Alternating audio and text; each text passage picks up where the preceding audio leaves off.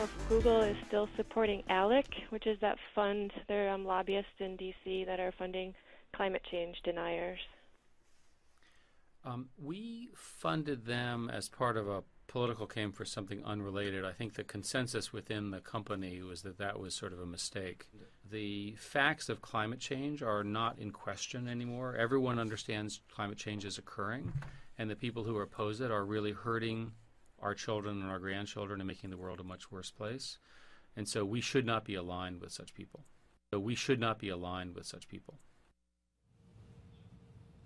Welcome back to the Steve Mullinanger over at SiriusXM Radio.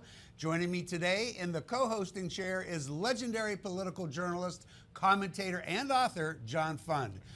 Google Executive Chairman Eric Schmidt announced that the company will be severing all ties with the American Legislative Exchange Council, ALEC for short. Due to the group's stance on climate change, Schmidt didn't like ALEC's position on climate change, and that led Google to drop its support for the group. We're joined by ALEC CEO Lisa Nelson. Lisa, for those of us who are not aware of what your group does, just give us a quick overview of what the work of ALEC actually is. Sure, and thank you for having me on. ALEC is a 41-year-old organization that is primarily focused on drafting model policy for limited government and free markets across states. We are legislator-driven, meaning that the state legislators around the country are our members.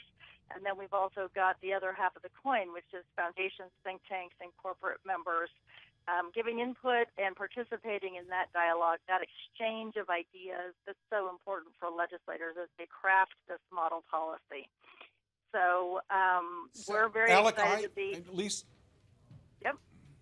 Lisa, I've spoken at a couple of ALEC events, and I've met many of the state legislators who are your members. And I'm a little curious because I know that ALEC takes positions on things like tax credits and tax subsidies for renewable energy, but I wasn't aware, frankly, that you had a position on climate change. Is Eric Schmidt being accurate from Google? You know, it's so funny because ALEC has actually no policy on climate change. And if you go on our website, you will see all of the policies that we do have. What we do recommend and encourage is that companies that have the resources and companies that can do it seek renewable energy policies on their own. A lot of corporations out there are sitting on huge cash reserves of money, and they can seek those renewable energy solutions on their own. We don't support mandates or subsidies, which would be the government kind of picking, the winners and losers. But just to be clear, ALEC doesn't have a policy on climate change and doesn't have an intention to put one out there. Thanks for asking. So Lisa, knowing that we were going to be doing the story today, I got a little bit curious and I went online to see if Google and Yahoo, the Silicon Valley companies, were the only ones who had decided to drop out because of this. I have to tell you, I was stunned. I have pages here of companies starting with Coca-Cola, Pepsi, Kraft, Intuit, McDonald's, Wendy's, Mars, on and on and on, companies that have ceased their affiliation with ALEC. Is this all over climate change, or is there something else going on here? Well, there's definitely something else going on here. This is a systematic campaign designed by the professional activists on the left to try to defund ALEC, which is what they see as a very effective organization. But these are not left. This is why I was surprised. I would actually agree with that statement.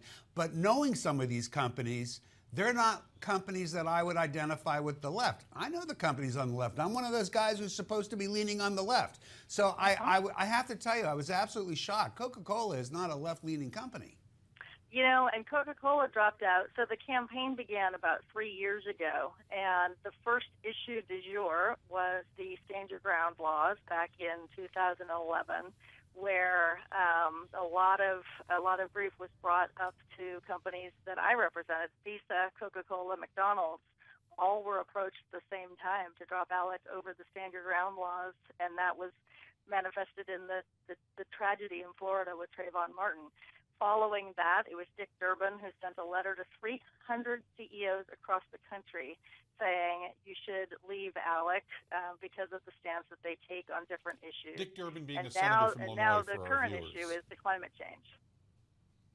Well, it sounds like a moving target. What do you think the goal of these groups are? Because look, I know a lot of companies aren't exactly profiles in courage and they don't want controversy. What do you think the goal of this orchestrated campaign that you claim is happening is? In about 15 seconds, Lisa, sorry, we're just about out of time. I think their goal is intimidation and corporate blackmail, and they're even telling Democrat legislators who are business friendly not to be members of ALEC. So, we want that dialogue and exchange of nonpartisan Republicans and Democrats with business involved and think tanks, and that's what we're going to continue to build on. So, Lisa, I'd like to carry this on at some point in the future because I am very curious about this. ALEC has always been awfully good at this, but we will get you back. Up next, the Malzberg panel with Jessica Tarlov, Democratic political strategist, and our friend Noel Nikpour, Republican strategist. Stay with us.